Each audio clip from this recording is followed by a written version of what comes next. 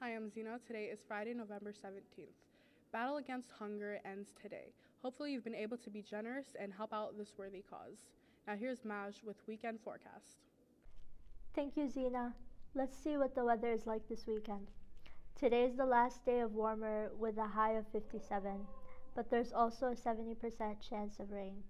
Saturday and Sunday are both sunny, but the highs are only in the upper 40s.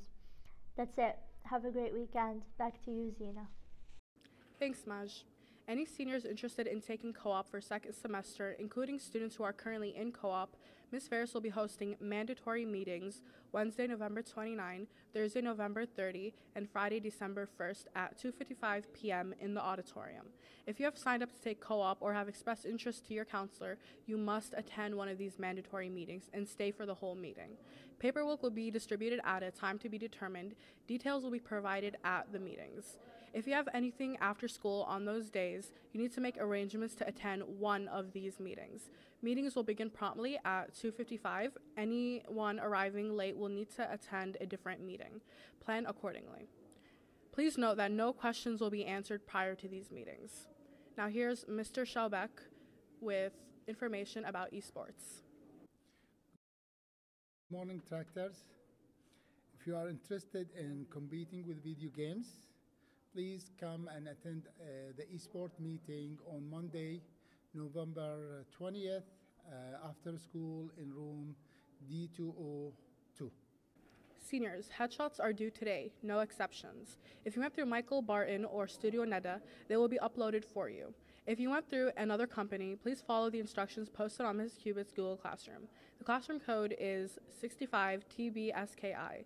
If you don't check to make sure that your name is checked off on the roster through her Google Classroom, your student ID will be used. Please see Mrs. Cubitt's in C203 if you have any further questions.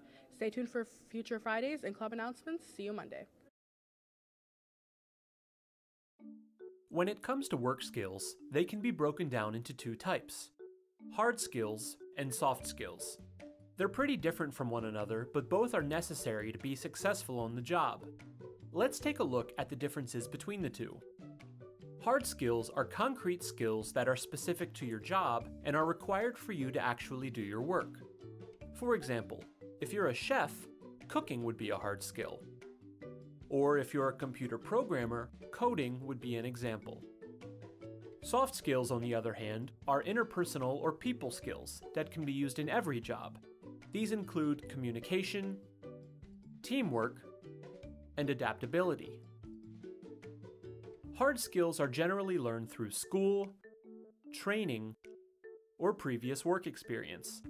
They're more objective, meaning that once you've learned the information or task, you would then possess that skill. Soft skills are more difficult to develop. You'll need to practice them over time in the real world with others. They come naturally to some people, while others may not have such an easy time with them. Hard skills are easy to measure.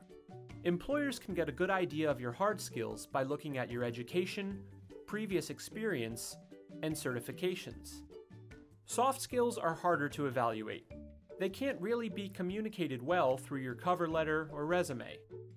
Instead, employers usually have to wait until an interview or your first few weeks on the job to get a good idea of your soft skills.